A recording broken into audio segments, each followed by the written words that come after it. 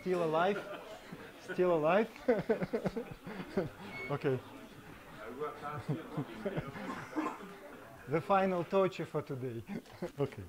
So let's continue. I just recover. So right here, the last formulas. We have our Hamiltonian. We have our inverse transformation, which now expresses atomic operators A in terms of these alpha operators, which are bosonic under the conditions that up squared minus dp squared is 1. Yeah? So now it's straightforward, lengthy but straightforward calculation. So we have to plug in this operator. I also write here for minus p, because here we have somewhere minus p. We have to plug it in here and collect similar terms. And the idea is under which condition we will not have alpha alpha and alpha dagger terms. Yeah? Because that's we have in this one, and the idea to get rid of them. Yeah. So let's just continue. So the first term you cannot do anything. So now comes the sum over p non-zero, and now we will have several terms. Let me call these things an epsilon p tilde. Yeah. So just otherwise. Make it shorter simply. Yeah? This epsilon p plus gn. Okay, so let me start with the first term, what we will have epsilon p tilde. And then I open the bracket. So we have this ap dagger ap, they are here.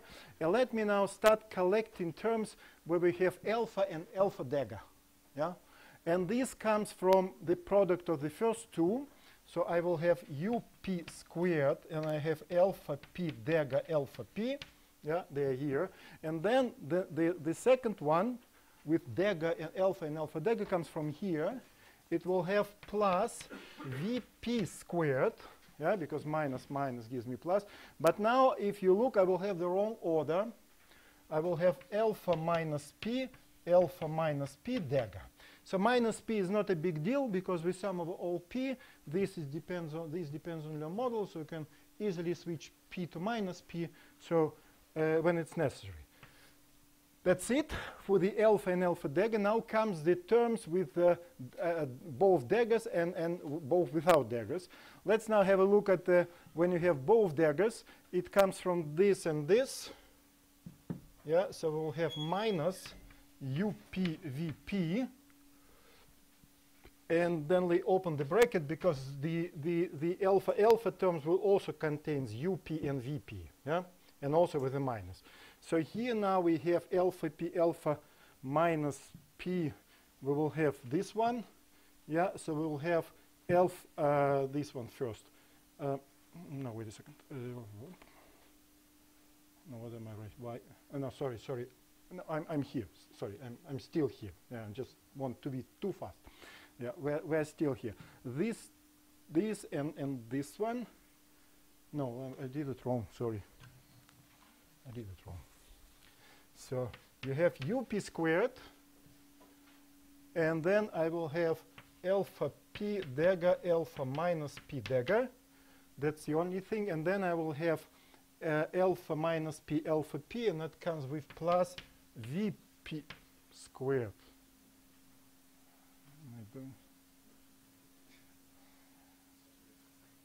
Yeah, must be like this. Yeah, and then I will have alpha minus p alpha p.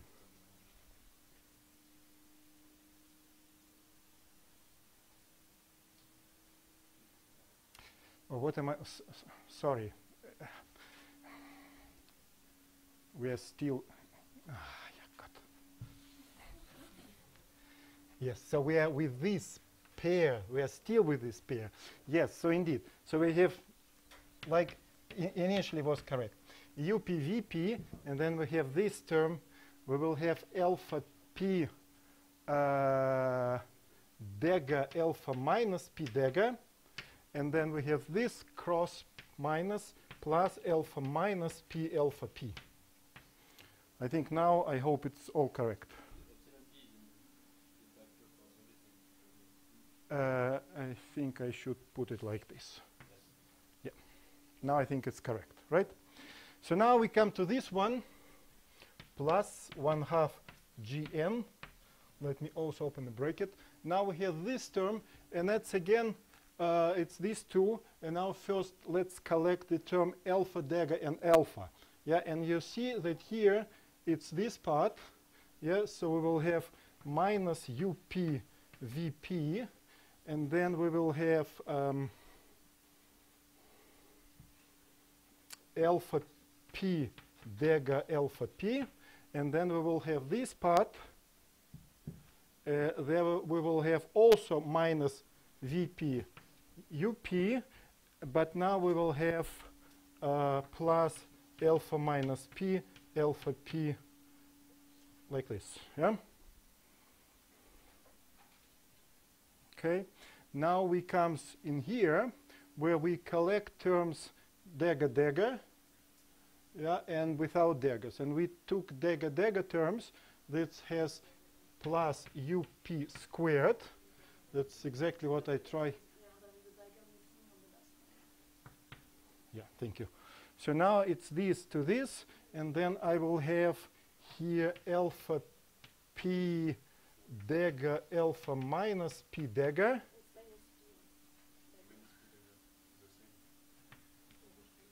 Yes. Yeah. So that one, I guess, is correct, right? This one. Now we have these two. Again, so we will have here plus VP squared, and we will have alpha minus P alpha P. And the last one, let's check it. That's the last one there. So we have these two.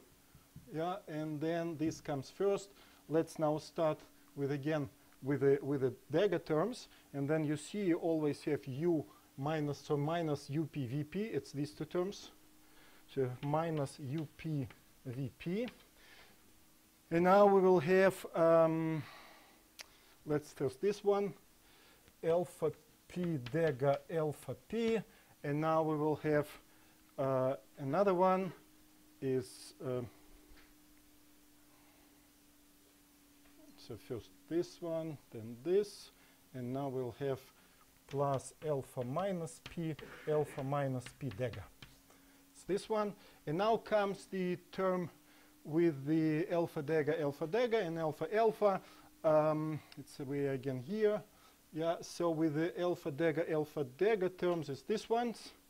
Yeah, so we will have plus VP squared, alpha P dagger alpha minus P dagger, and I guess the other part with alphas is just plus UP squared, and then we will have alpha minus P alpha P. So I think we, okay, let's see what comes out. Yeah, so equals 1/2 Gn squared over V, then plus sum over P non-zero. Now again, open the bracket. Let me first collect, okay, these things, right? Okay, so what I can do is I write epsilon P tilde, and then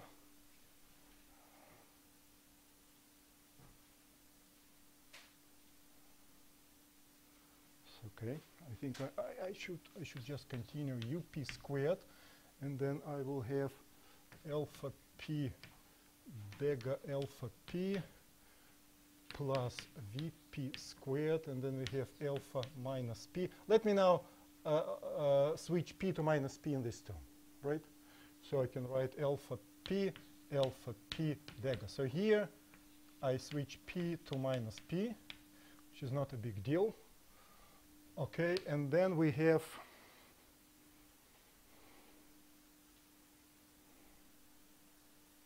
okay, and then we will have two terms from here. They are the same, yeah. So it's minus 2 goes away. So therefore we will get minus Gn UP VP, and then we have this combination alpha P dagger alpha minus P dagger plus alpha minus P alpha P. Okay, these are the terms what God.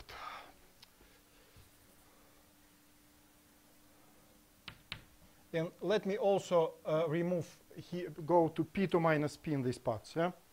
In these parts, P2 minus P. So here we also have P2 minus P. And then we get these things.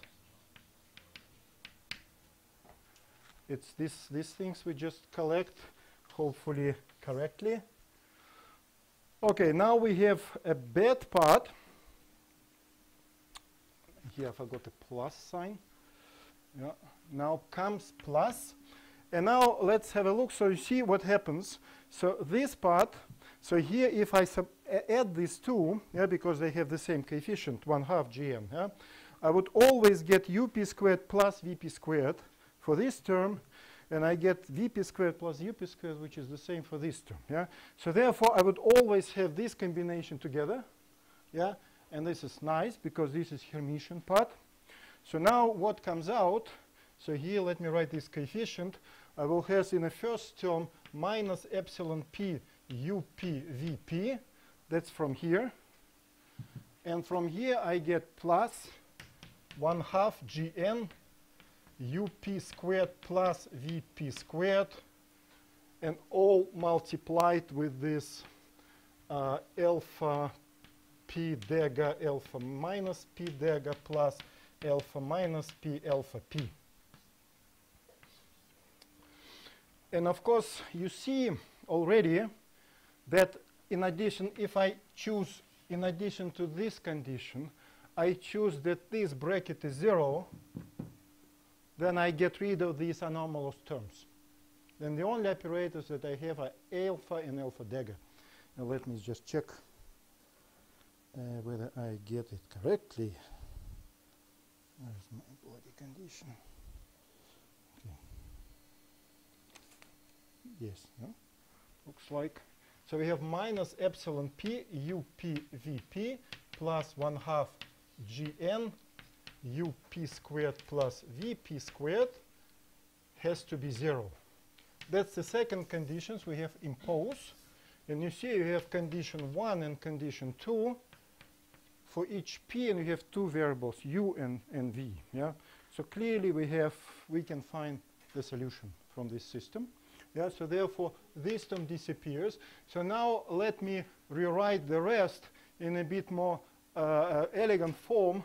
And for this, I'm using this from the bosonic anti-commutation relation. Yeah? I use that this is 1 plus alpha p dagger alpha p. Yeah? Because the commutator, so it's from the commutation, canonical commutation relation. Yeah? And I just plug it in here for this term here and for this term there. And of course, first I have to collect the constant terms. So therefore, what I get is 1/2 g n squared over v. And then I will have plus sum over p non-zero. And here I will have epsilon p tilde vp squared. It's from here. And from that one, I get minus gn up vp.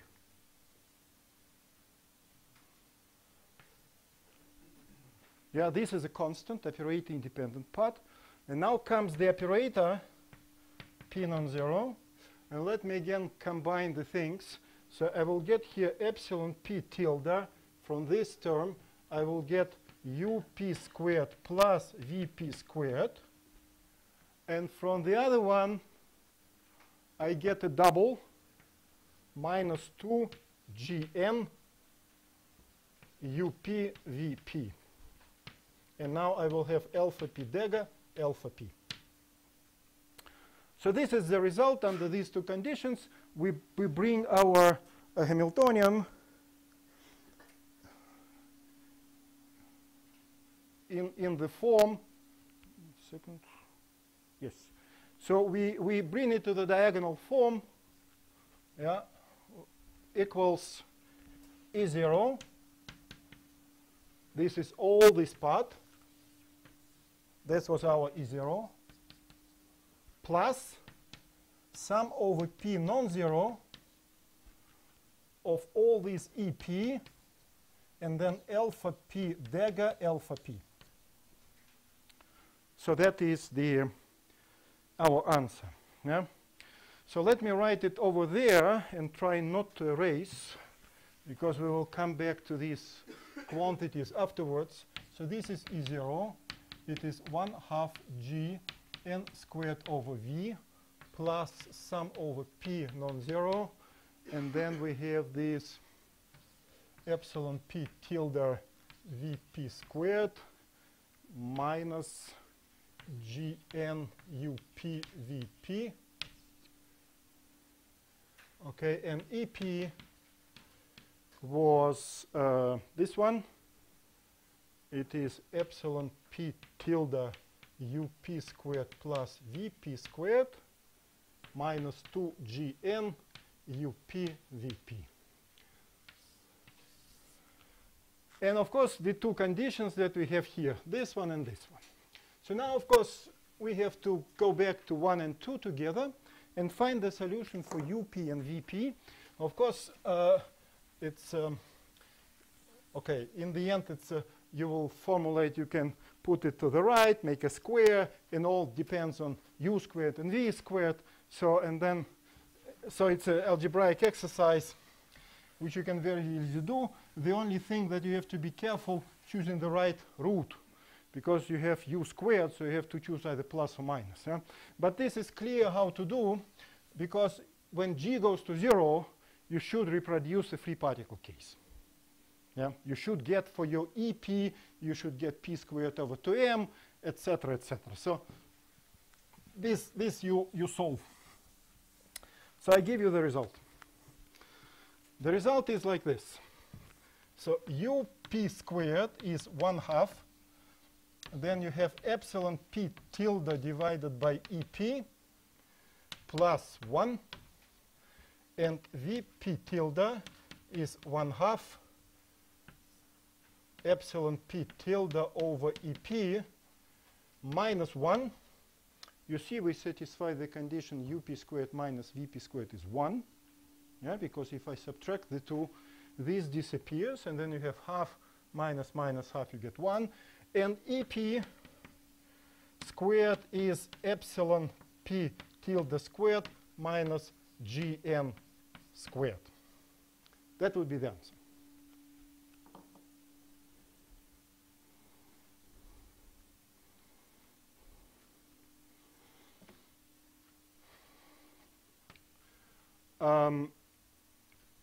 So let's have a look, yeah, especially for this one, yeah, because we just want to see what is the result of the interaction, yeah. So now I remind you this epsilon p tilde was epsilon p, which is p squared over 2m plus gn. Now squared minus gn squared, and now what we get is, of course, we get epsilon p, so it's the squares of the difference of squares. It's a difference times the sum. In a difference, gn term disappears, but in a sum, it of course doubles.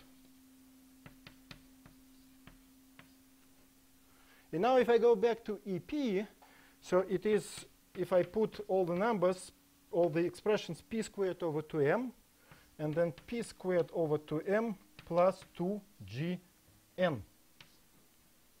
That's what I get. Yeah? And now, if I take a root, I will get EP equals, let me write it so let me write here P, yeah, it's from here. And the rest I will write in the following way. They come square root. Gn over m, it's when I multiply, it's put it in here, plus P squared over 4m squared. And now you see, instead of p squared over 2m, for small p, you get a linear dependence. Yeah? So instead of single particle dispersion curve p squared over 2m, you get something which is typical for waves.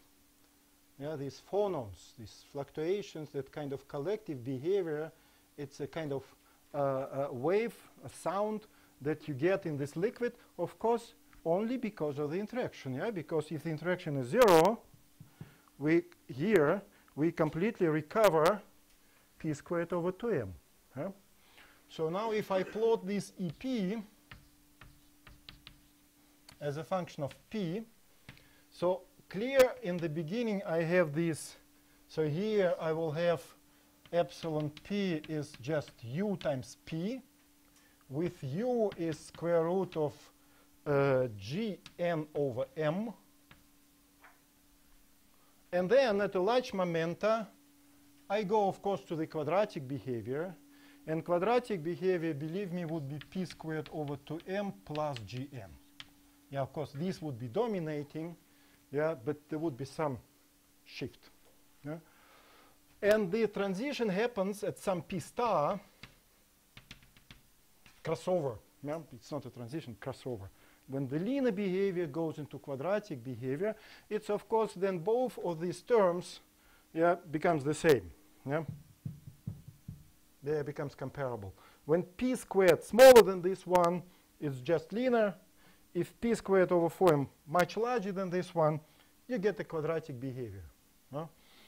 So in this corresponds to this p star squared over 4m should be of the order, m squared, sorry, of the order of gn over m.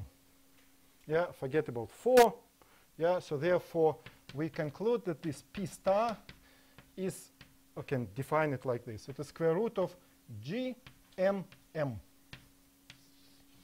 This is where the crossover from this collective behavior like waves, sound, goes into the free particle behavior p squared over 2m plus mean field. Huh?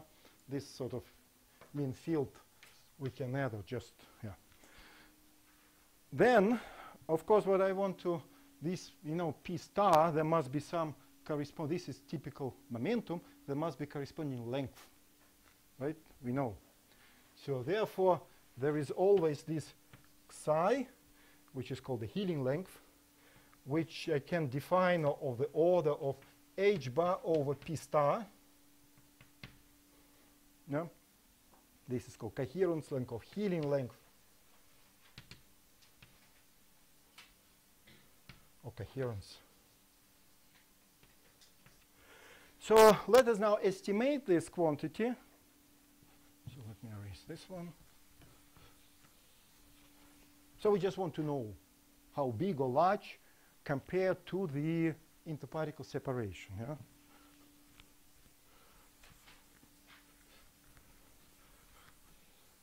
So let me have a look. Okay, let me try here. Psi is of the order h bar over square root of g and m. Yeah, let me now remind you that our g was, let me now replace it 4 pi h bar squared over m times the scattering length. Yeah, so if I plug it in there, I forget about all these 4s and pi's, yeah, because I neglect here somewhere 2, etc. So all the order would be h bar, and here we have square root of h bar squared n. M will cancels a. Yeah.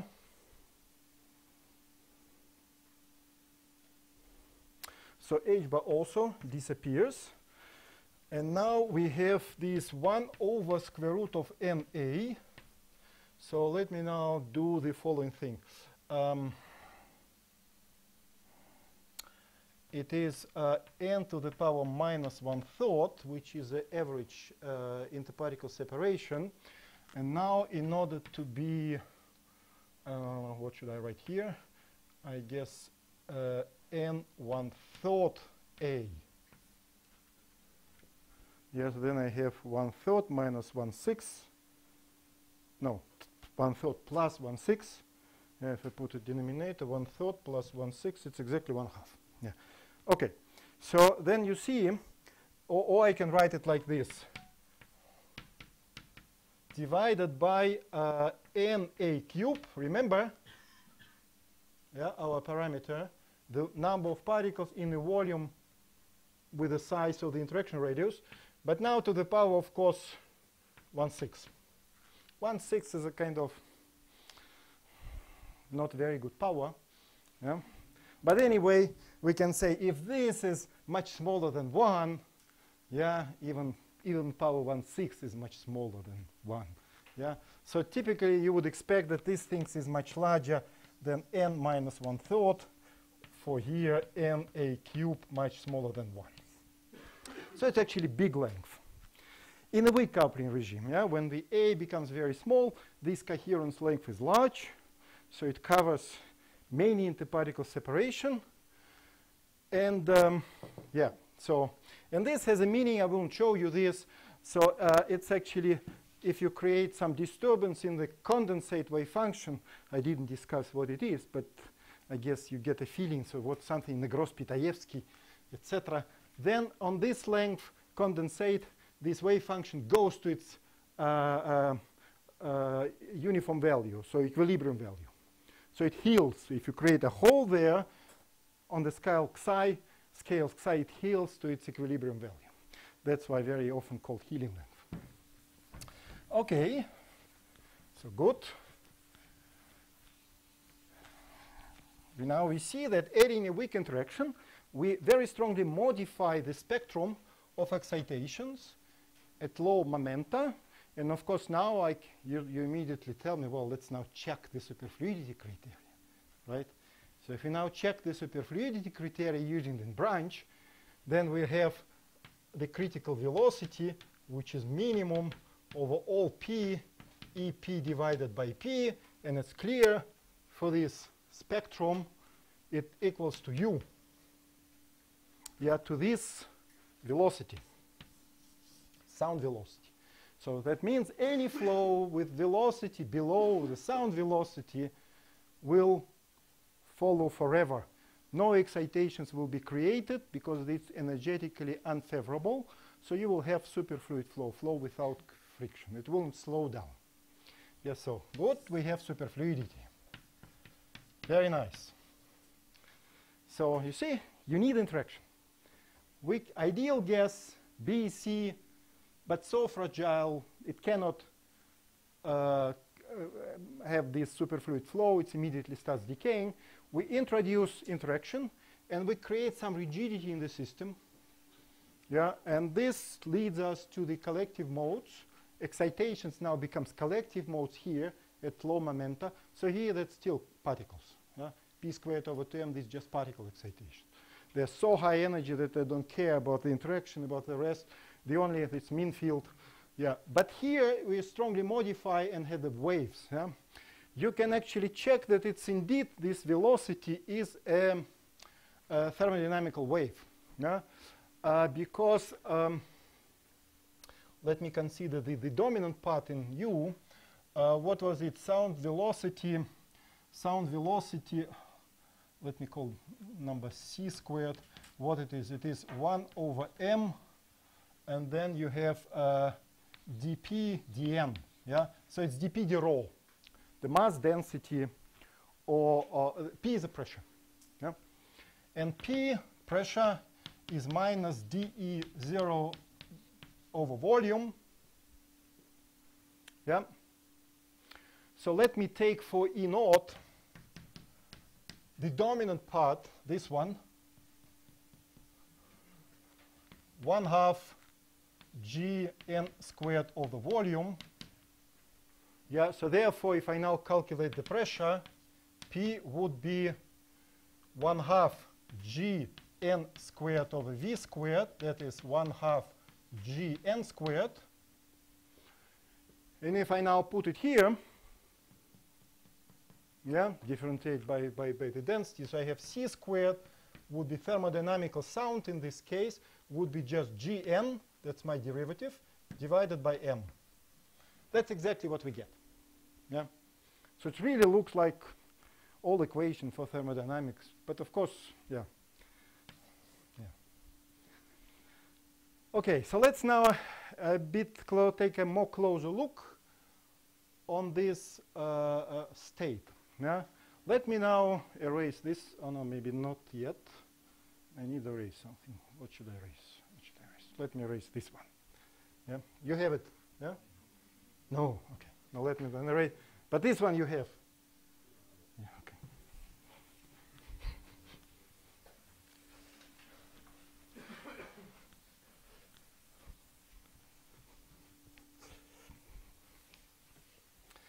So now I have the new ground state.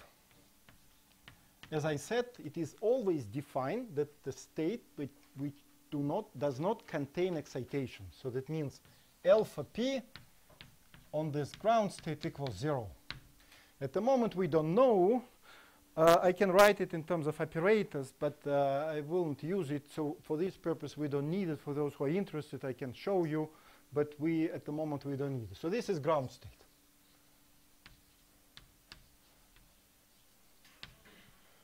Defined it like that.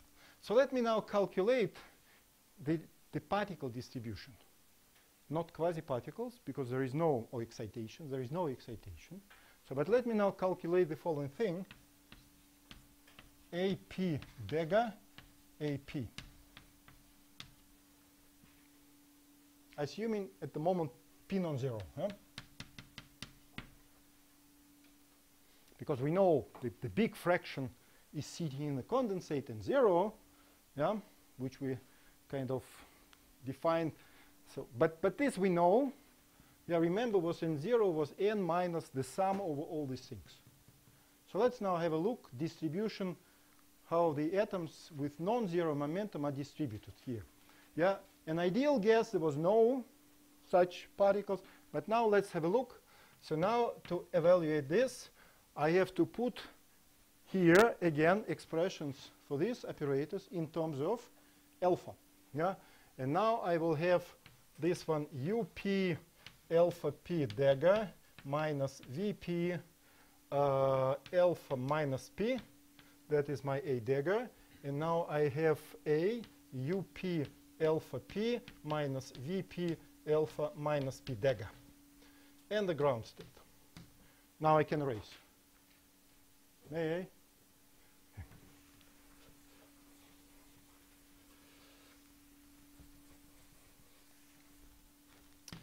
So now, following this definition of the ground state, you see that here I have operator alpha acting on the ground state, and it gives me immediately 0.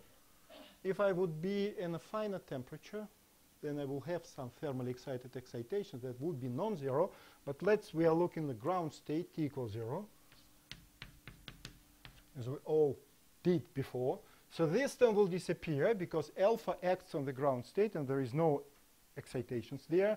For the same reason, this term will disappear because this is equivalent to saying that G alpha P dagger is 0. It's the same. So if you create excitation, so this state should be orthogonal to the ground state, which does not contain excitation. Yeah? So therefore, we have the only one term here, and it's Vp squared, and then ground state, and here alpha minus P dagger. And now we do again the same trick. We just replace this using the canonical commutation relation as 1 plus alpha minus P dagger alpha minus P ground state. And then again, in this term, we see alpha acting on the ground state. This gives 0. So this term disappears because alpha acts on the ground state, and this is 0. So as a result, what we get, it is Vp squared. So this Vp coefficient squared gives you the atom or particle distribution in momentum space. In momentum space. So now let's have a look at it more closely. So we have, therefore, we come to the conclusion np non-zero is just Vp squared. Again, this is T0. Yeah? And if we want to write the full, okay, np is n0 or n0. No, okay, afterwards. Yeah. So let's have a look at this quantity. Yeah, this is the definition. Yeah, let me a bit massage it to in a more convenient form for analysis. Let me first combine these two terms together. So I will have epsilon p tilde minus EP divided by EP. Then I multiply it and divide by the sum EP tilde plus EP. So let me continue here. So I will have 1/2 EP times EP plus epsilon p tilde. And here I will have epsilon p tilde squared minus EP squared. And now I would remind you this definition of EP squared. So if I put it in here, you see that epsilon p tilde cancelled, and that's what I will have here, simply gn squared. Yeah? So I will get that it equals to, so 1/2 overall coefficient, and then I will have gn squared divided by EP times epsilon p tilde plus EP. This is our actually momentum distribution for above condensate particles. And we can now make an analysis of this expression for small p and for large p. Yeah. Let's go first for p much smaller than p star. Yeah, remember p star, where our dispersion is linear, where we have EP approximately u times p. So now if we look here, for this case NP, non-zero would behave like 1/2 gn squared. And here, you see, in this term, I will have u times p. And here, in epsilon tilde, let me just recover that you will have in front of you, epsilon p tilde is p squared over 2m plus gn. Yeah. In EP tilde, it goes to gn. Yeah. So here we will have this times gn. Yeah, because this is proportional to p, therefore small, so gn here dominates. 1 power goes away, so we have 1/2 gn divided by up. So you see it's 1/p, so it's large. We know it. Yeah? So it's as large, the same. So for small p, the occupation numbers becomes very, very large. We saw it already for the ideal Bose gas, so it shouldn't surprise us. But it's integrable singularity, so there's no problem with it. Huh? So let's now take a limit, another limit, p much larger than p star. And then, of course, we have EP would be just p squared over 2m. Forget about gn, because it's anyway the dominant one.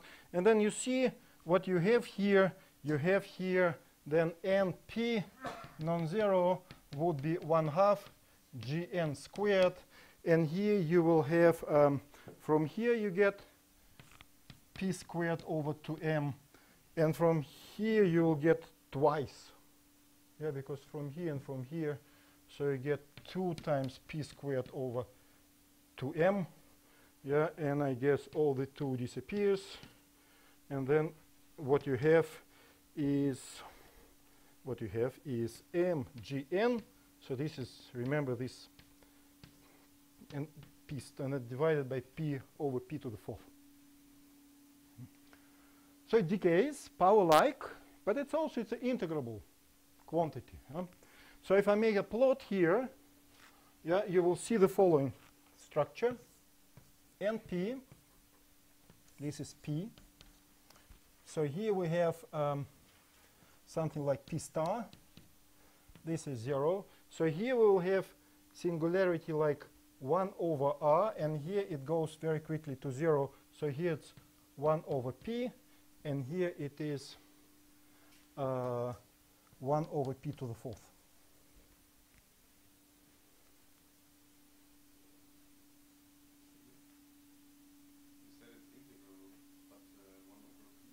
Yeah, but you have p squared or p squared dp. Because now I'm exactly want to calculate this integral with this. Yeah? So, so this is how it behaves.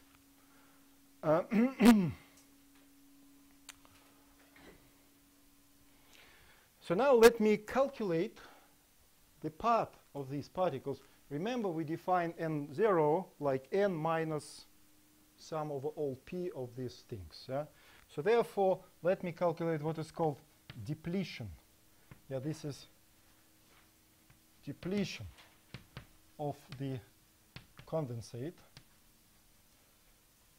So remember, we have still to check that still most of the particles sits inside condensate and not kicked out in this depletion. Yeah. So what I have to do, I have to n prime would be sum over p, this n non-zero, yeah, and p. So I have to perform this integral, and I guess, no, it's fine. I just need a bit more.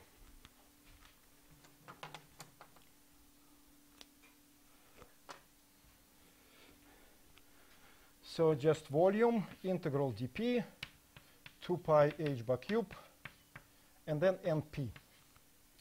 And as I said, at small momenta, okay, so it is volume, then we have 4 pi, this angle integral, 2 pi h bar cube, and then integral dp. Now you have p squared, and then you have np. Yeah?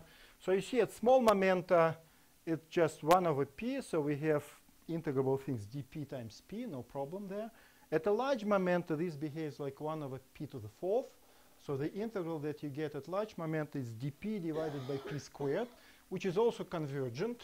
And I won't bother you with these calculations. I just give you the result. Because calculations with all the square roots, etc., they are a bit, well, not very pleasant. But if you're somebody interested in the results, then I can show them to you. So the answer for this is, of course, you have total number of particles, which is n times v, yeah, because here we have n's, etc. Yeah, and then you have the number is 8 over 3 square root of na cube divided by pi.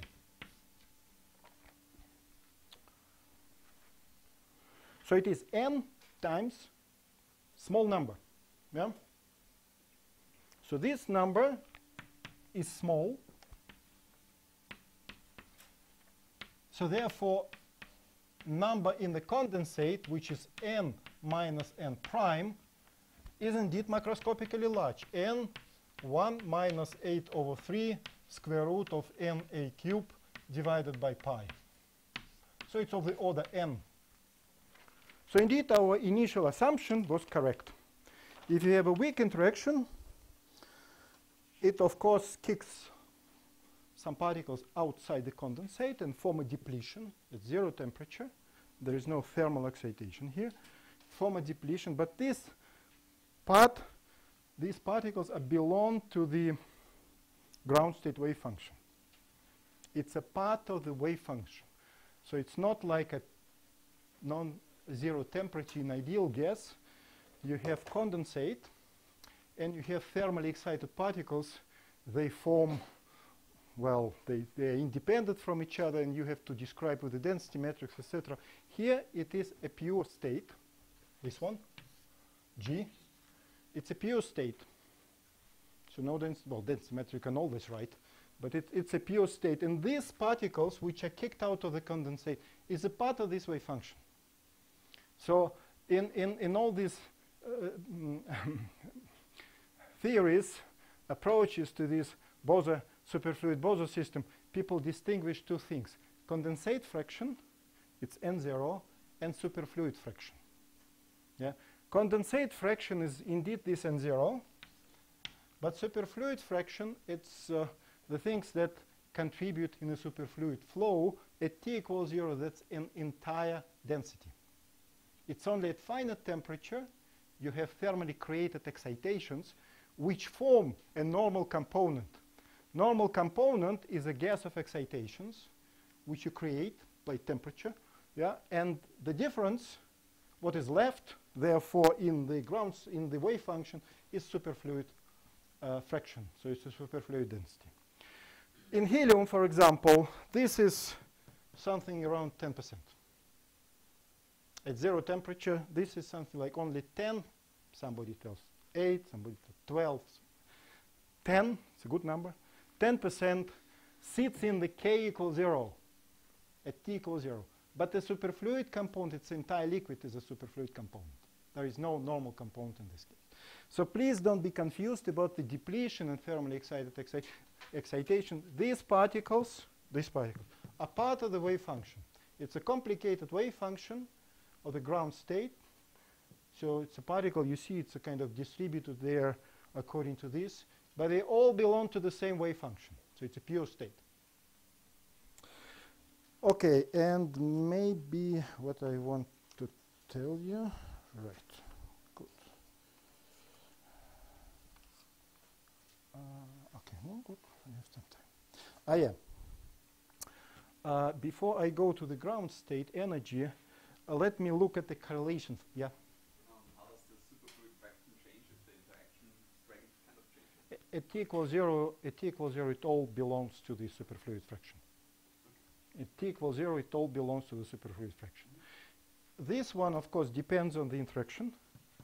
The stronger, the less than 0. Yeah. So here, well, give me Na cube, and you from here immediately can calculate what is the percentage of particles. In helium, it's 10%. Yeah.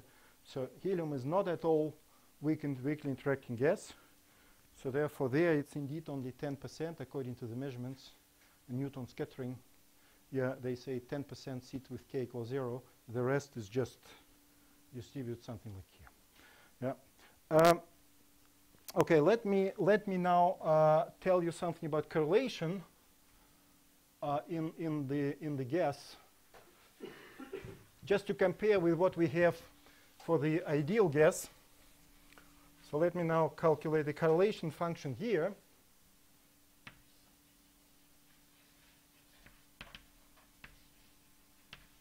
Or again, the density matrix. Yeah, C1 minus 2. Yeah, was this now with this new ground state? Remember, we have psi dega R2, psi R1. That's the same story. Yeah. So now, if you do similar calculations,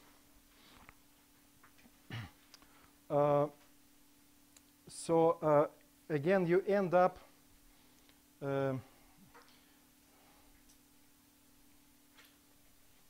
with the same similar equation, because this ground state does not, it has total zero momentum. Yeah, there was some discussions after the lecture. So then it would be sum over p, because in psi we have our atomic operators a. Yeah, so what you end up would be sum of these things, and then you have these e to the I over h bar p, and then you have R1 minus R2, and then you have average now over new ground state of AP dega AP. Yeah, and I guess one of the volume in front. Yeah, similar expressions that we get. So, but now ground state is not a condensate or with thermally excited atoms, but it's a ground state of our Bose system. So of course there is a p equals 0, which is a special case, always. Yeah, so we'll have n0 divided by volume. N0 is there, plus sum over p non-zero, e to the I over h bar p, let me call it again r, yeah, like what we had before in the ideal Bose gas. But then you have this, and this is exactly what I calculated here. Yeah, this is Vp squared. And for this Vp squared, I already erased the expression. So it's n0 over v, and then what was it? Okay, sum over, okay, and now I perform the integration, of course. Yeah, replace with the integral, sorry, one of the volume. And now plus the integral dp over 2 pi h bar cube. And what was it? Gn squared divided by ep, and then epsilon p tilde plus ep. I think it was something like that, and a factor of 2.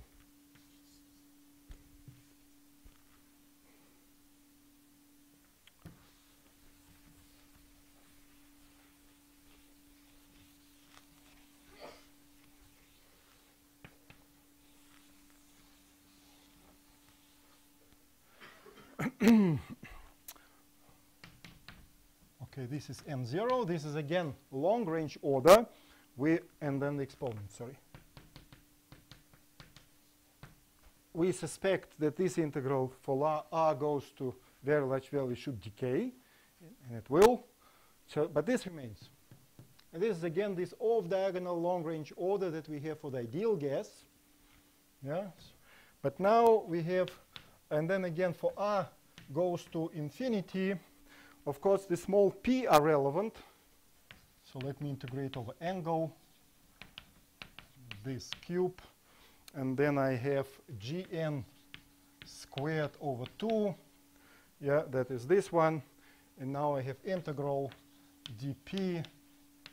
No, maybe I shouldn't. Maybe I shouldn't, sorry. Because otherwise would be a bit inconvenient. No, I shouldn't. Let me write it like this. dp 2 pi h bar cube. And because r goes to infinity, the things that is relevant here is a small momenta. Yeah? And small momenta here comes, so again, so here we just have gn, and here the exponent is there. And here we will have this u2, I took out. This one is up, and this one is the dominant one. This is just p, forget it, small p, and this is gn, yeah? Gn. So this is our distribution at small momenta, right? So power of gn goes away, and now what we have, n0 plus 1/2 gn, and then we have divided by u, and now the integral is like this: dp over 2 pi h bar cube e to the I over h bar pr divided by modulus p. So who can tell me what is this integral? We all go around the same integral. Huh? So before we had Fourier component of the Coulomb, yeah, which was 1 over k squared, and we go to the, but now we go back, yeah, with the redefinition, yeah, because 1 over p is a Coulomb in momentum space, and now we do Fourier transform to the coordinate space, yeah. So it gives me, well, this remains plus 1/2 gn over u, and I guess I have to put here h bar, and then I get 4 pi over big R squared.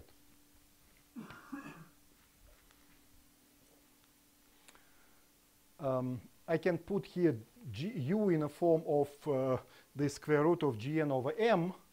Yeah, so, but I won't do it because it doesn't make much difference here. Yeah, so you see, indeed, you have a long-range order. So when r goes to infinity, it goes to n0, yeah, the condensate fraction. And, but it decays a bit faster than a yield Bose gas at T0. There we have 1 over r, here we have 1 over r squared. Yeah, but anyway, we have this off-diagonal long-range order. But fortunately, now we have superfluidity because the spectrum modified in such a way that the critical velocity is non-zero. And final things which I want to discuss for bosonic systems is the ground state energy, because I will use some things there which should introduce you some things which I will need also for fermions.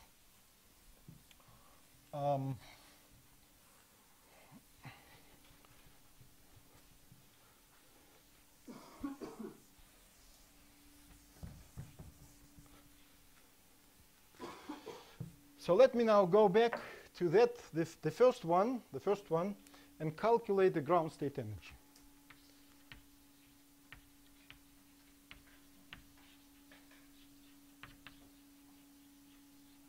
Of course, if we know the energy of the ground state, we know chemical potential, okay, the dominant contribution we can calculate already from here.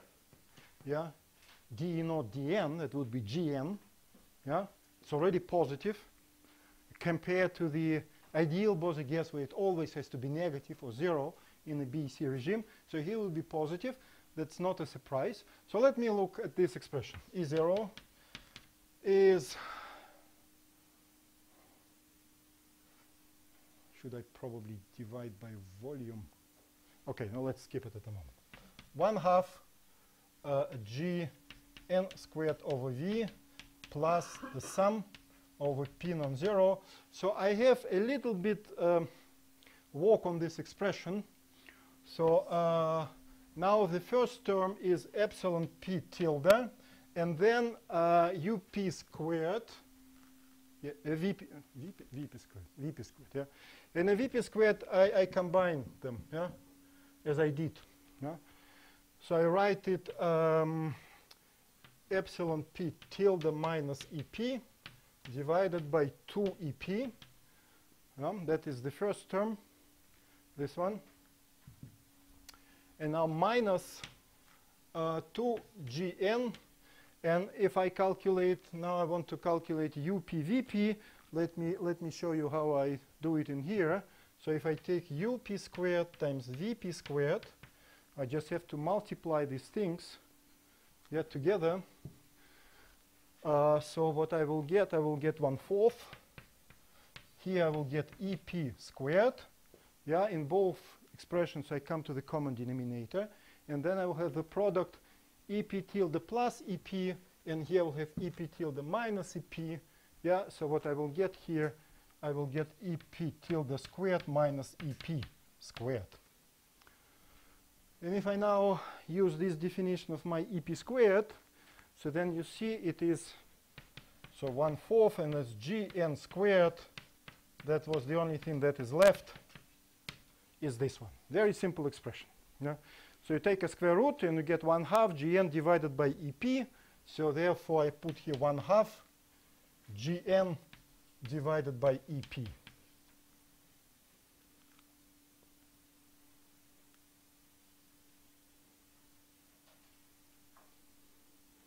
Just check that all coefficients are there.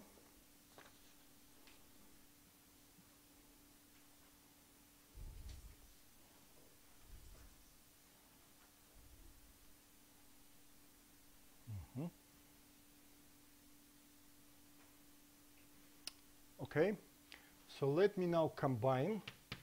Somehow I'm not, just a second, wait a second, why? I think there is a factor of 2.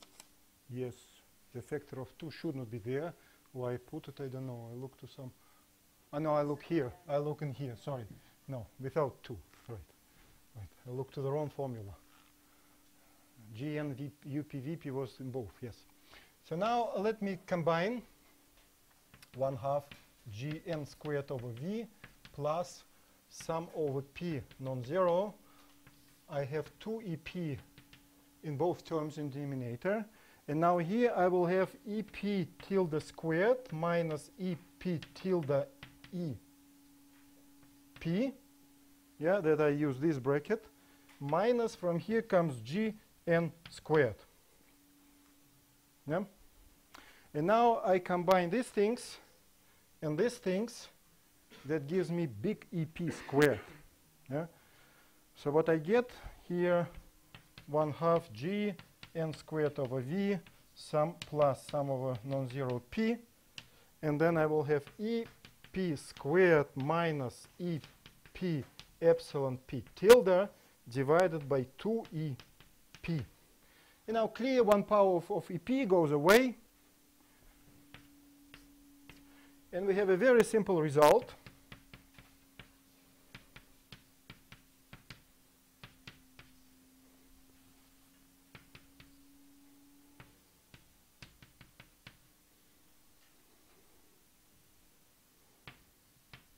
Let me write minus, and then just reverse.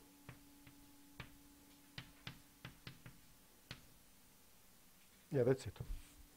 Epsilon P tilde minus EP. That's a very simple intermediate formula. Yeah? I just minus here, 2 is from here, minus because I reversed the order. Yeah?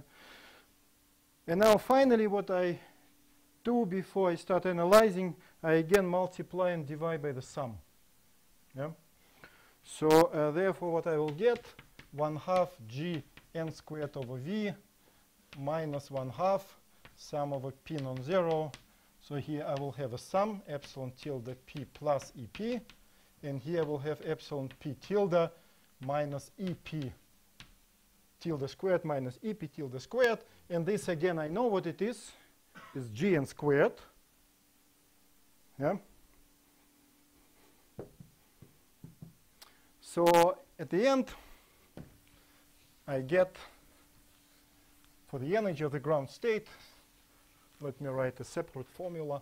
E0 is just 1/2 gn squared over v minus 1/2 gn squared sum over p non-zero 1 over epsilon p tilde plus EP.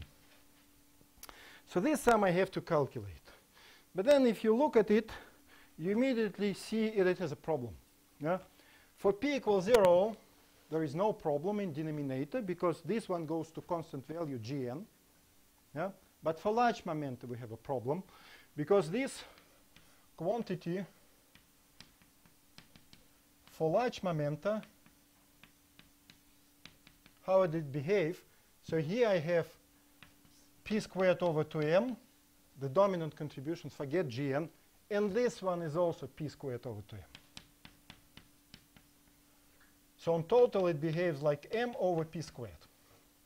And this is bad because integral over all momenta diverges. Yeah. So what can I do? And this is exactly what is called renormalization, and that's exactly the place where you cannot replace g with 4 pi h bar squared over m times a. Because here, you see, we go to second order, and this nice substitution, which was derived for the Born approximation, yeah, as a pseudo potential, yeah, which are used to designed to be used only in the first order. So here we take it to second order because of g squared, and this is not valid. Yeah?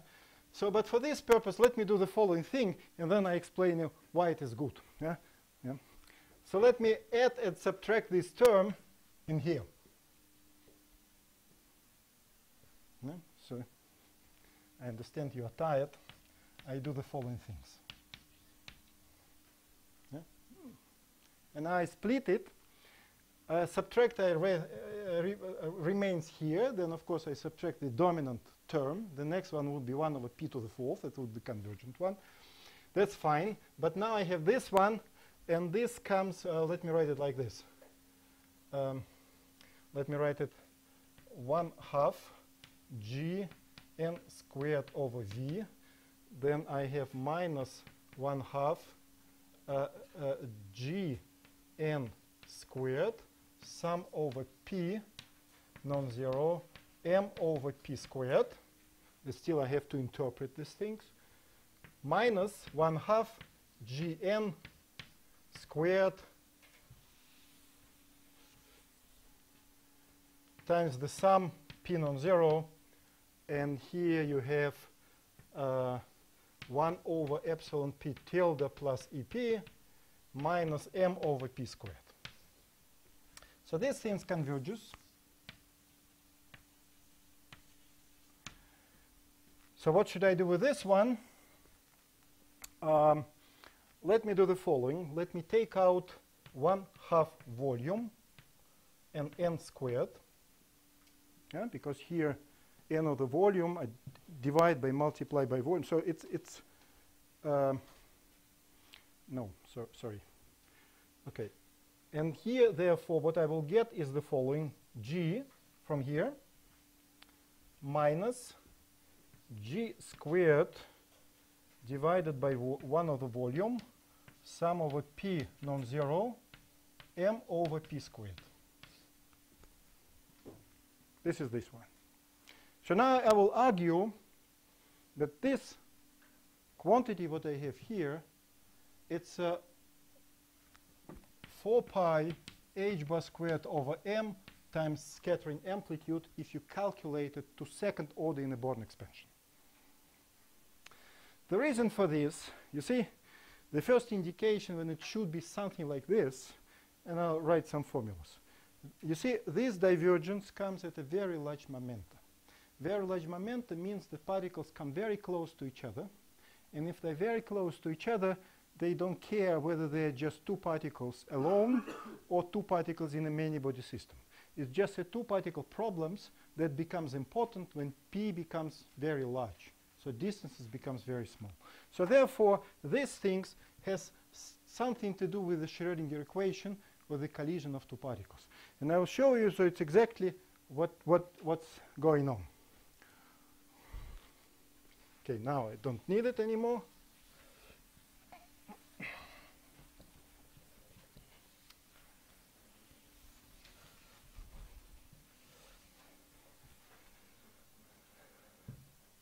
So in a scattering theory, in a very sophisticated scattering theory, people introduce what is called off-shell scattering amplitude. Who actually has a very good course in scattering theory? Jörg will give it next week. Who will have a very good course in scattering theory? Meaning that you have integral equation for scattering. Do you have it? Who knows what is integral equation for scattering? Okay. Part of it, I guess, Jörg will explain you. But in a very sophisticated scattering theory, people introduce this off-shell scattering amplitude.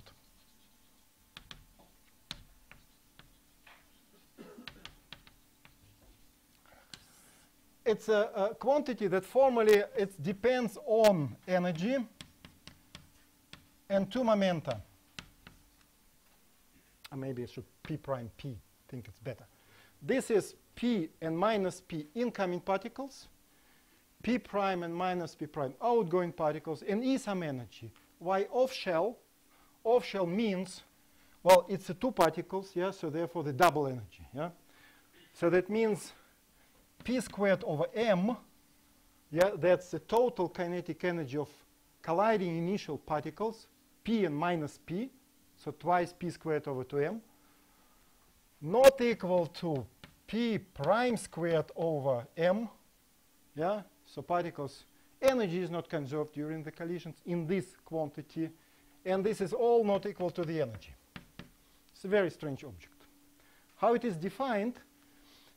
It is defined through the integral equation of that type, gamma E P prime P equals, now comes the Fourier component of your interaction, P prime minus P, plus, and now comes the integral over Q, some intermediate momentum for scattering.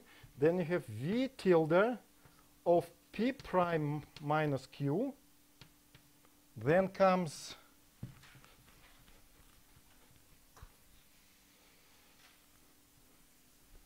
let me just erase this.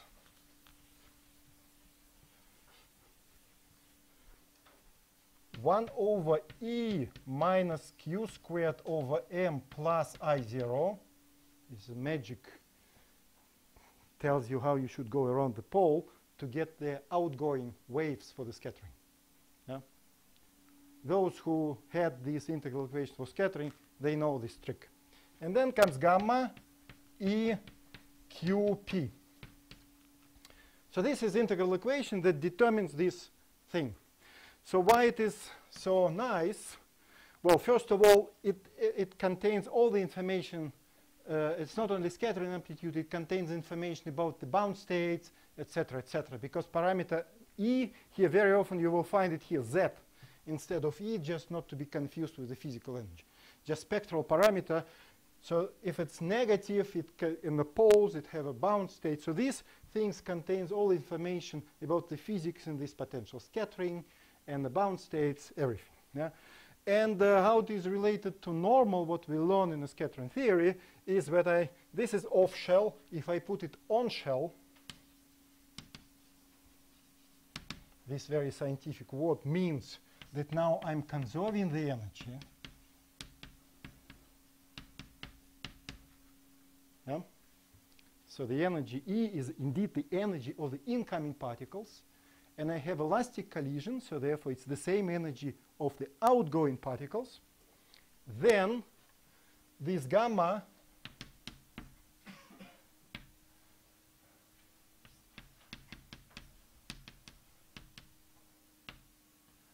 is exactly 4 pi h bar squared over m, that's normalization, times your scattering amplitude, p prime p.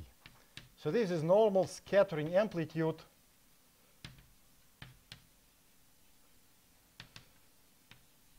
which you define when you solve these radial equations, finding the scattering phase shifts, etc., that you will have a lot next week. Yeah? So this is exactly scattering amplitude. And now you know, of course, if I put e to 0, and of course modulus also goes to 0. So this f goes to the scattering length. That's the only thing what is left. So this is 4 pi h bar squared over m times a, the scattering length. So, yeah. And if you want to be more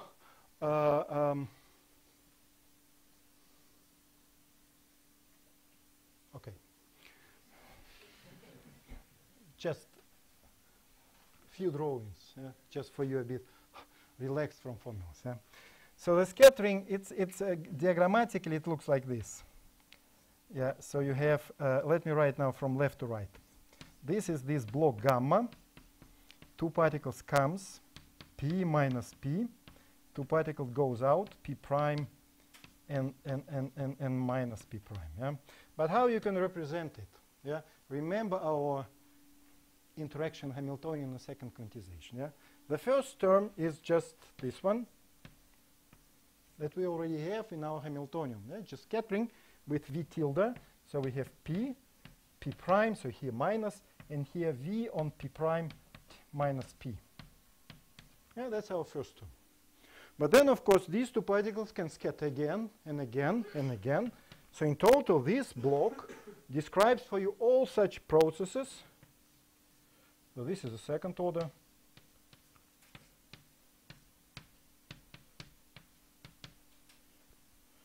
Then there is a third order.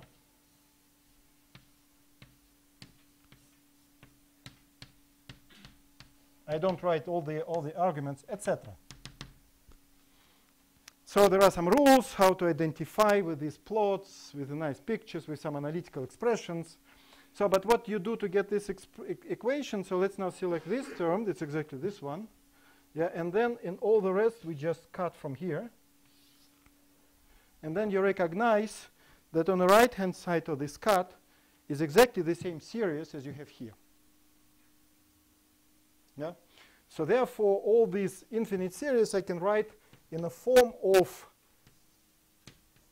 my potential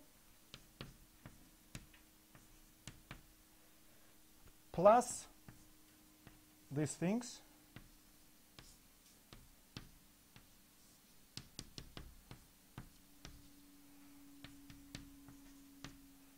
so here gives some q, and this is gamma, and this is v tilde. So it's diagrammatic summation of this series and ends up in this equation. And if you just forget about this, so you see you can use this now iteratively. Yeah? Expand gamma in powers of v. The leading term is just v tilde. And if you look carefully to my definitions, how gamma related to the scattering amplitude, then you'll recognize, so if you keep just this term, you get a Born approximation for the f. Yeah, you get f equals m over 4 pi h bar squared times the Fourier component. This is Born approximation for your scattering amplitude. If you take more terms, you get higher order terms, corrections to the Born approximation. So just the second one would be what you just replace gamma here with the v tilde, etc. So in principle, iteratively, by iteration, you can get whatever order you want. The question is, of course, to calculate these integrals, because if some realistic Fourier component, you cannot. Yeah? But now let's use these things within our approximation for the potential. Yeah? Because we derive this Hamiltonian by replacing the true potential with the contact one. Yeah. So let's now do the same for this thing. Yeah.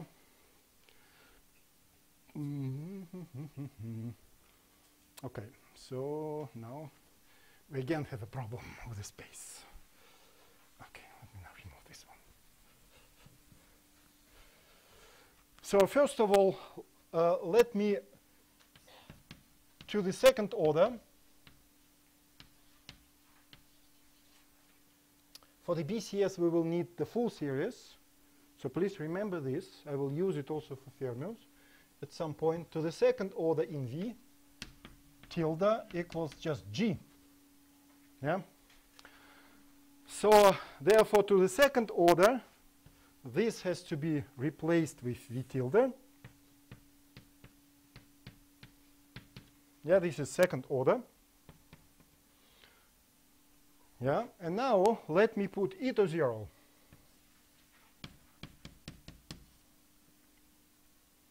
We know if I put e to 0 and put this on shell, so I get for my gamma second order would be just 4 pi h bar squared over m times a, yeah, scattering amplitude. And on the right hand side I get expression.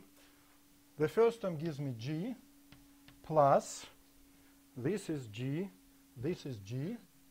So I will get G squared, and then I get integral dq over 2 pi h bar cube, and now we'll have minus m over q squared. So let me put here minus here.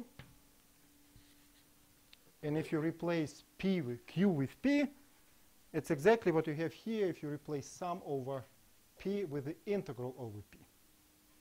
Yeah, you see, it's exactly the same expression that you get here. Yeah? So of course I have to be a bit more careful. I should say, well, my model for the interaction acts only for the momenta which are typically 1 over size of the potential. Otherwise, I have to take really the moment of dependence of the interaction into account. Yeah, so here I will have to cut my sum roughly on this 1 over R0, yeah, which R0 is the size. But I have to say the same what's here. Yeah? So to make make some sense of the formally divergent integrals. But you see, it's exactly the same structure that you get. Exactly the same. So what finally you can conclude, yeah, from all these hand-waving arguments, that if you calculate the energy of the ground state energy, yeah, of the Bose gas, this weakly interacting Bose gas, what you get is, let me write it here, you get 1/2 Vn squared times. Now this sum is exactly this. 4 pi h bar squared over m times a plus or minus 1/2 gn squared, or I can now put the volume also away, and then I have my, so let me take volume out, divided by volume, and now we'll have integral dp over 2 pi h bar cube of this bracket.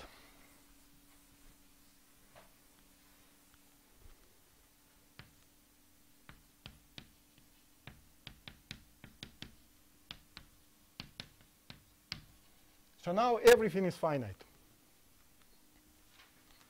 And I can calculate this, the integral, and I hope I can quickly find the answer.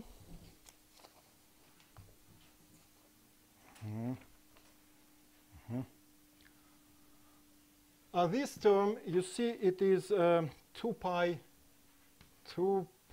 h bar squared divided by m a n squared. Yes, this is this one.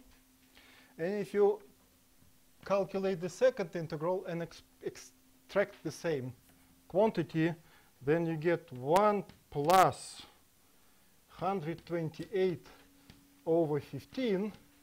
So this number should, you see, This such number doesn't come for free. Yeah, you have to really work hard. Yes, square root NA cubed divided by pi. It's the same parameter that will determine you the depletion. Yeah? So this is the answer. This is an answer for the ground state energy of the ideal Bose gas. So we can now calculate, of course, with this we know everything. We can calculate pressure, we can calculate chemical potential, etc. No? So, and the chemical potential mu, yeah, which is d is 0, okay, over volume, okay, divided by dn, yeah, and that's of course, yeah, yeah. So what you get would be this,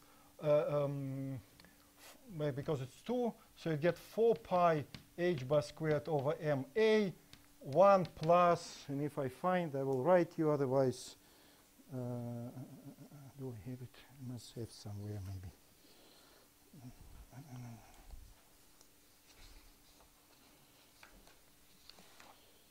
No, I cannot find so quickly. Okay, so you get something there.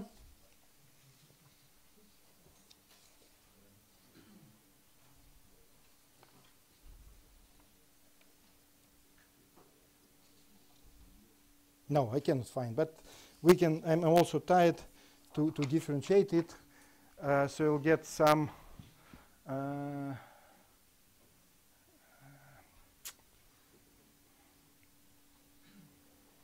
The number would be different, but here would be. So let me see. It's n squared, so it's n and 1/2. It gives me 5 over 2. Yeah, so I differentiate. I should get 5 over 2, and I guess 4. Yeah, so I don't want now to do it. Huh? But you see, this term is just Gn.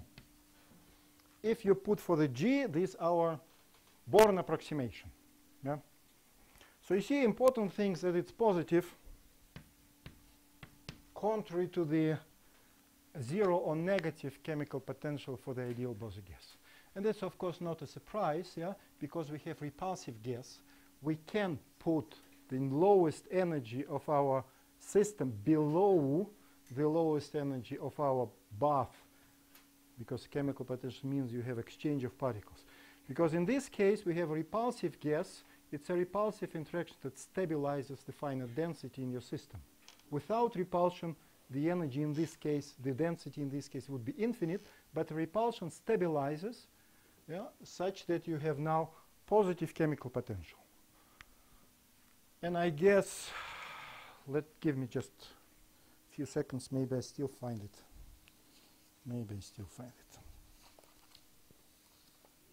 Yes, I found it.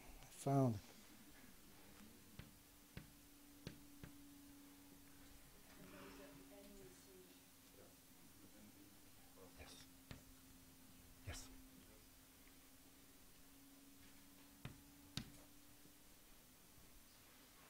So I guess I stop at the moment the lecture, because I guess there is much more to say about this Bose system, but it's anyways need 2 lectures for the fermions, so next time we start fermions. The only comment I want to tell you, remember in the ideal Bose gas we are able to calculate actually the properties in all temperature range. Yeah, at 0 temperature, at large temperature close to Tc. Yeah, we didn't do it, but in principle we can analyze what kind of behavior you have, specific heat, for example, energy, or whatever you like, as a function of temperature. So here we cannot go to Tc, yeah? Because I remind you, our model simplification of our Hamiltonian was built on the fact that n0 is very large. Yeah? And of course, that was how we select the term in the Hamiltonian and end up with a quadratic Hamiltonian which we can diagonalize. Close to Tc, of course, n0 is not small, so therefore you have to deal with the whole Hamiltonian with the quartic terms, and this is impossible actually to do. So that's why there is no good theories except for Monte Carlo numerical calculations for the transition region. Yeah? We cannot calculate, let's say, specific heat because we know in experiment in helium it's lambda point where specific heat diverges. It looks like a Greek lambda, yeah, at Tc. So nobody can calculate these things analytically, at least. Yeah? You can open the book of Feynman's statistical mechanics because Feynman spent a lot of time trying to build some theory for this helium. It's actually very nice. You see how the mind of the genius works. Huh? So what kind of arguments, what kind of construction he used. And he there was some funny comments. So it's a good exercise. I leave it for as an exercise to analyze this behavior close to Tc. If you solve it, you can publish. So it's still open. Still open. I think I finished now. So thank you for your attention.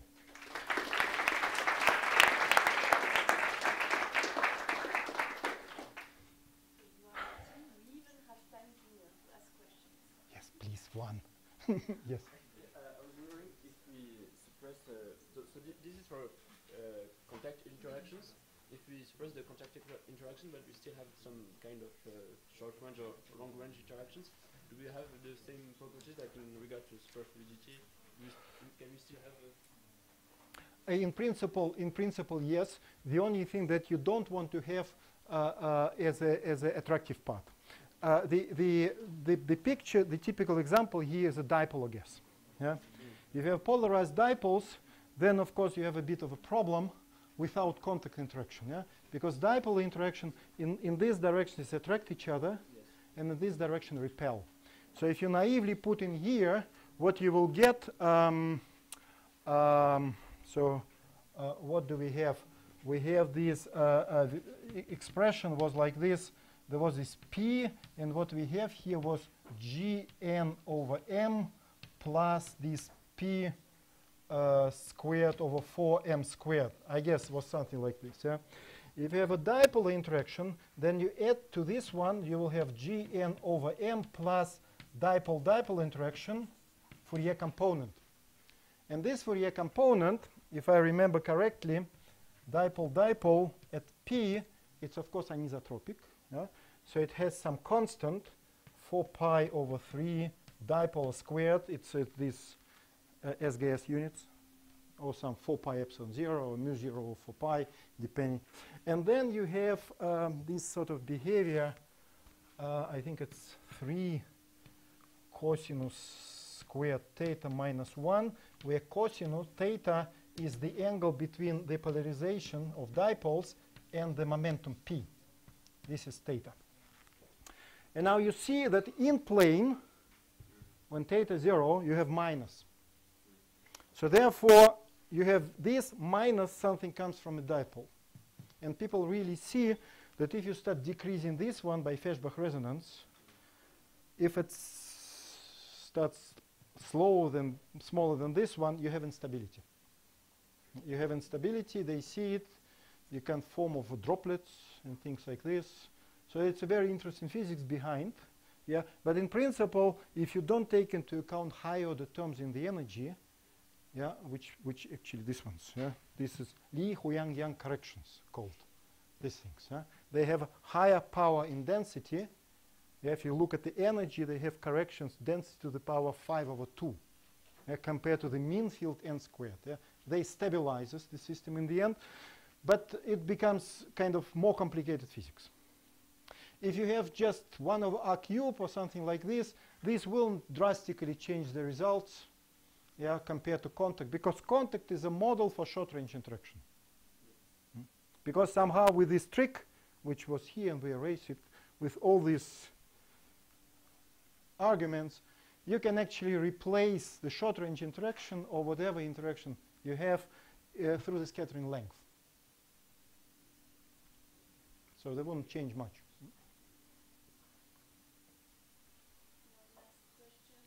Some people still alive. Okay. What argument we use here to find the critical potential positive? Because No, I just use the definition. I just use the definition. Because at the beginning of the lectures we said that chemical potential must be for ideal gas. Yeah, this is your bath of particles, yeah, and this is your energy, and this is 0. Yeah, this is typically what we assume for the bath. Yeah, let me put 0 here. And now you have a system. In ideal gas, you cannot put the lower energy, which is minus mu. This is minus mu below this. Yeah, because otherwise, if you put it below, nothing prevents infinitely many particles coming here. Yeah? They all come to the 0 energy and come and come and come and come. So you must have mu negative to put it up. And then, of course, here you will have some thermal distribution. And then you populate some part. If you have repulsive case, there is no problem. So this was ideal case. In the repulsive case, there is no problem to put it down, because particles start coming in, but they repel each other. And this repulsion stabilizes the density. You cannot have here infinitely many particles, because it will cost you infinite energy. Yeah? You see, this term stabilizes you the density, final density. So therefore, in the repulsive case, there is no problem. If you have G negative, then of course you have a problem. Yeah? We have a collapse. Yeah? And it's clear why we use positive G, because then you can say my epsilon P becomes imaginary, so you have dynamical instabilities, etc., which isn't the case. You have a collapse. But for the repulsive gas, this is no problem. That's why mu becomes positive.